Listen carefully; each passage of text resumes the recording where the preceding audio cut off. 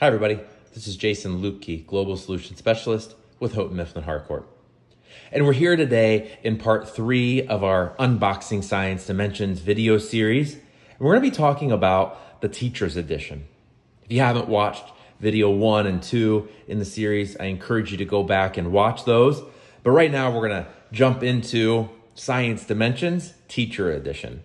So in front of me I have a grade 4 sample. I see that right up here at the top.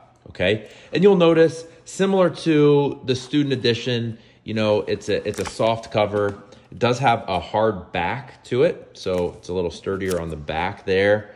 The idea here, again, it's easy to carry around and use for teachers. A little more durable. Okay, so let's jump in and take a look at what we have inside. So the first thing that I would like to talk about, you know, in the front matter here, or the intro pages, I'm looking here at page T10 and T11. We talk about the 3 dimensions of learning. And I think it's really important to take a note here about Science Dimensions and the fact that it's built on those next generation science standards. Those 3 dimensions of science learning included in those next generation standards are the scientific and engineering practices, also known as the SEPs, the cross-cutting concepts, also known as the CCCs, and of course the disciplinary core ideas, or DCIs. Now, those standards are labeled very clearly throughout the program, and we've included plenty of professional development and opportunities for teacher learning throughout the Teacher's Edition, including right here we see a reference to the TRACE tool. That's an online tool that will help you identify where the standards are taught throughout the program. Okay, so as we move on to the planning pages, we're going to start by taking a look at sort of what I would call a year at a glance. So this is sort of the zoomed out view, right? The 10,000 foot view, as I like to call it. And you'll see those 3 dimensions of learning highlighted along with each one of the lessons and matched up with the resources that we use to teach those standards.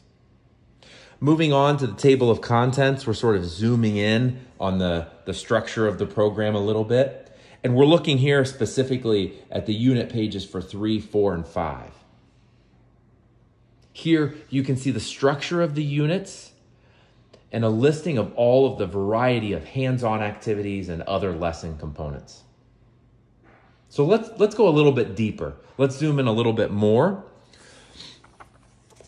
Okay, so as we look here at the unit planning pages, we can see all of the lesson components and the activities that we have available. And as you can see, Science Dimensions follows that 5E model of instruction. And you can see that here on the unit planning pages. We highlight the tools and resources that you have through each of those 5 E's.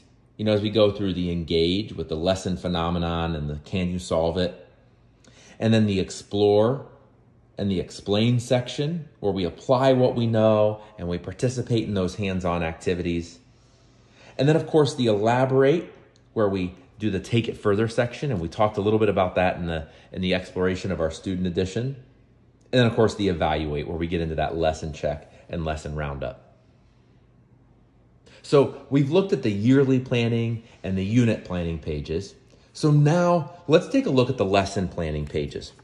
I'll just flip over here as we open up to a lesson inside of the program. We can see our lesson title up here at the top, right? And we're really looking at things at a more granular level. So we still have those 3 dimensions of learning, but you can see we've really broken it down. So you know exactly under each one of those categories what we're focusing on. We even reference videos that are professional development videos around those standards. Just like we talked about in the overview of the student edition, we've got those cross-curricular connections to both English language arts and mathematics. And then of course, we have all of the tools that you need for teaching and learning. So things like extra hands-on activities. We've already talked about the robust professional development that comes with the program. And so those videos and resources are linked here. And of course, our options for differentiation and assessing and building on prior knowledge. So as you can see, a pretty robust set of teacher resources here that will help you implement Science Dimensions, and really get to that deeper learning that we're looking for in our science classrooms. This has been Jason Lupke. Thanks for watching, guys, as we've unboxed and dug deeper into our Science Dimensions program. Please like and subscribe to our YouTube channel. You can reach us by commenting below, offering your feedback, and asking questions. We want to engage in those conversations with you. Thanks for watching. Thank you for watching. Make sure to subscribe to the HMH International Content Cares YouTube channel. If you're looking for more content, click on the video to the right of your screen. Welcome to our global community.